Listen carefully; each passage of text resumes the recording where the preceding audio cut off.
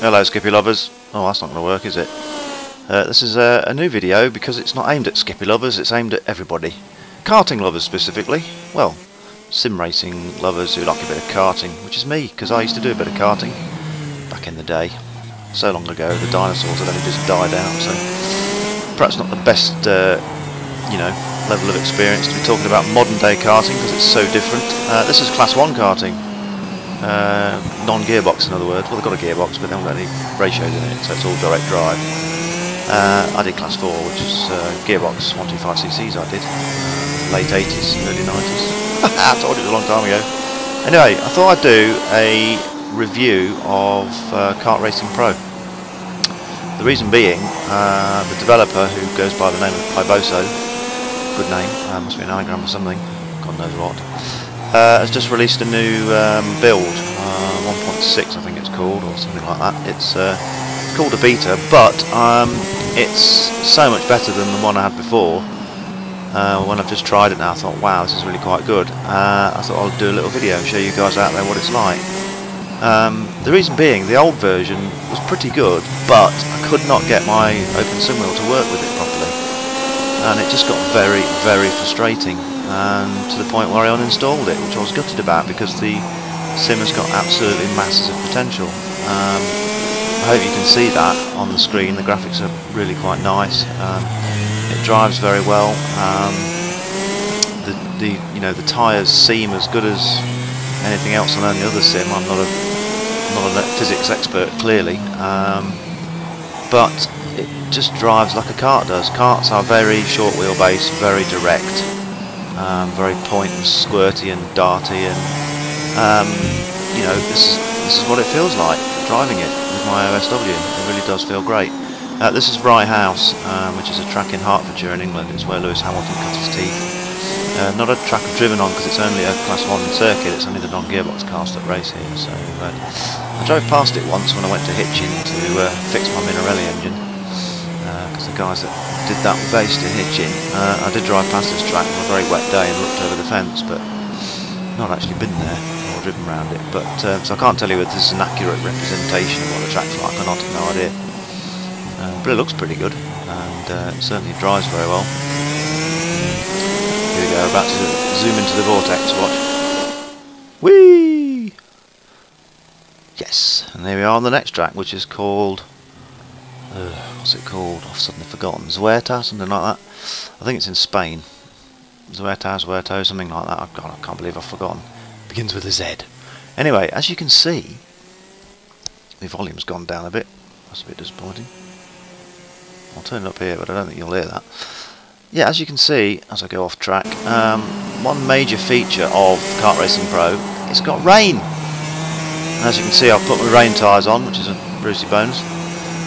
First time I tried this, I didn't realise I couldn't go around the corners at all, even at 5 miles an hour. It's because I had slicks on. It doesn't automatically put you on wets when you drive on a wet track. It's a proper sim, you've got to do it yourself, you lazy arse. So yeah, it's got rain, but what else also got is weird crashes like that. I'm still not quite sure what happened there. I was braking at the time. Oh hello, I'm not doing slow-mo. This is a different track. This is Lonato. I will do some bit more wet weather running in a bit, don't worry. That was just to get you interested in the wet. I don't quite know what happened at that previous track. This is me going extremely slowly, the reason being I've never driven this track before. I don't even know where the flipping corners go. I'd love to know when my volume's gone. It must be to do with what camera you're on. Lonato, which I believe... is it Lonato? I believe it's in Italy anyway. I think CRG karts are based here. I could be wrong. I usually am. Yeah, the reason I'm driving like Miss Daisy is because this is literally my outlap. First ever lap of this track. I probably drove it when I had the sim before, but as I said, I couldn't really get it to work, so I installed it. Which, as you can imagine, was frustrating because obviously I've purchased the game and everything. But no, whatever Iboso has done in the latest update seems to work. It's found my wheel. It's let me set it to 180 degrees steering rotation, which is as bad as accurate as I can get it for karts. Which is weird actually, it takes a little while to get used to it. Because you turn the wheel about 1 millimetre and you fly off the track to begin with, because it just takes ages to get used to it. But it's the most realistic feeling steering ratio I can get for karts. It might be wrong, and I might end up going back to 900, which is what I generally have on default for my other sim, but I thought I'd do it on 180 and try and replicate that sort of point and squirt and very direct feeling that you get with karts. Indeed, you do. That's what they're like. Turning on a sixpence, as they call it. So what do we think overall of Kart Racing Pro? Well, I think it's very good. I haven't raced online with it. I haven't raced the AI yet. I just wanted to do a track run through so you can see me driving down the track. And I really like it. It feels good, it drives well, it looks lovely. Don't forget this is a fairly low res video for YouTube, so it looks a lot better on my system. I'm running it on triples, no problem. It's not got the bezel correction like iRacing's got. I mean, iRacing is miles ahead when it comes to that. I don't think any other sim has really got the triples sorted like iRacing. But it does run in triples and it runs very well. I've not really had any choppiness or tearing or anything like that. So it drives very well and it's just enjoyable. So maybe I ought to race the AI or other people and see how that goes. But second impressions, because I had the sim before, are that the changes Barbosa has made. Here we go, another quantum leap. Whee! And this is SA in France. Yeah, the changes Barbosa has made, I think, are pretty good. Just the fact that the wheel is now recognised is a bit of a bonus, and it's just become a very interesting sim to me, because the other one that's supposed to be coming out, called, is it Kartcraft or Kart Sim? That's one of the two. An Australian developed sim. Well, it's still not out yet, as this is, and as you can see, it looks very nice. Very nice natty red boots. I don't know what make of the kart is, I must admit. I just got into the default kart and drove it. There are others in there. There's only 5 tracks, or is it 4? This one, not this. This one, SA, Lonato, Zuero, or Zerato, I can't think what it's called now, and Rye House.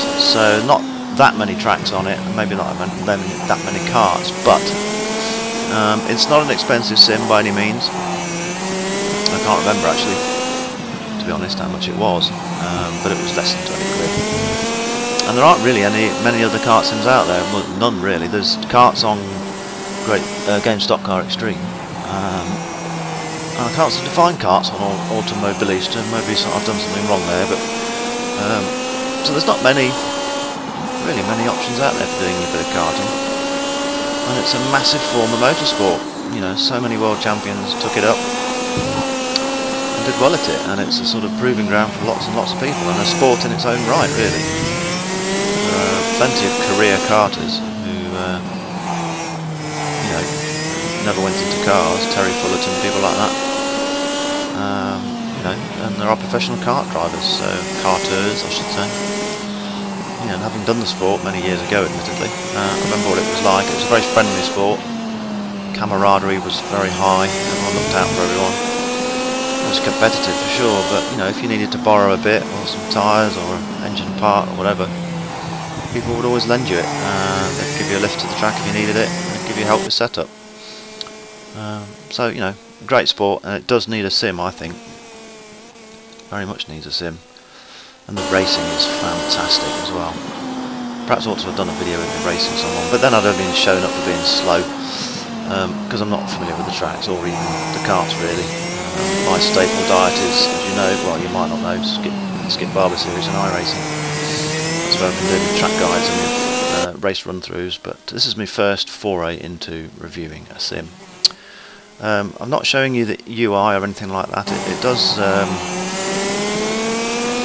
work very well. It's not that complicated. It seems to not get me into too many troubles. I have to get the controls to be recognised a couple of times. You've got to do them all in one go. If you just do one and then not the other, then when you go back into it, it's not recognised the one you've already done. So if you do them all in one go and then click done or whatever, it seems to work. That was the only real difficulty I had. The replay system is great. You've got to look up which buttons to press clearly, obviously. But once I've done that and written them down, it's very intuitive. It's a bit like iRacing. You hit the space bar to get rid of the graphics. Excuse me. And then various buttons to change the camera angles. As you know, I'll not a professional TV editor, so don't expect too much in the way of that, but I'm just trying to change a few camera angles, give you an overview of what it drives like. The OneDrive camera I haven't got is the view I had when I was driving, because obviously I was driving on triples. And my field of view is correct, but it's a bit like this one in fact, in that you can't really see much of the front wheels. Obviously in real karting you can see your toes, your feet, your pedals, your front wheels, because you've got 3D perspective, a bit like wearing your headset, but in the sim, triple screens, I've got to put it to the right, field of view, and it's still quite a long way forwards.